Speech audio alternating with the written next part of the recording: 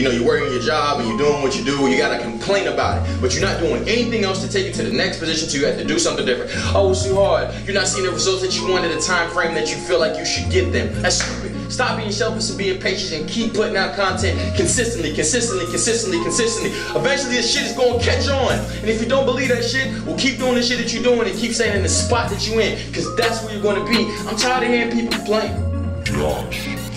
I'm tired of hearing people complain. I'm tired of hearing people coming up with this reason why they can't do it, or I'm not good enough. No, you're not good enough because you don't practice, so therefore you're not skilled enough. It's nothing to do with talent. It is skill. It's doing it over and over and over and over and over and over and over again, and I can repeat that shit endlessly until you figure out your own style and you master it. But all this complaining and shit and playing this victim shit needs to stop.